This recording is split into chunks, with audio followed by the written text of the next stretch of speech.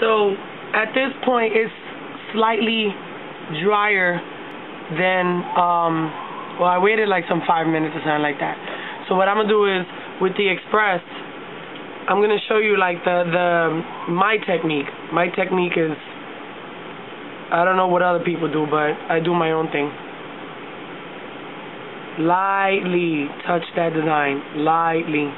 So basically, I'm not doing the nail, I'm just doing the design. Lightly touch that design there. And then, again, lightly touch that design there. See? Just lightly hit that. Don't even touch that nail. Because if you mess it up, you're going to be mad, have to do the whole thing over. Yeah. Touch the top.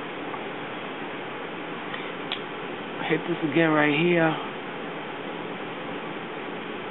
So basically, I'm just touching everything. I'm not really like doing the whole nail. But you know what? When it's finished, it's going to be such a pretty design. It's going to look really cute.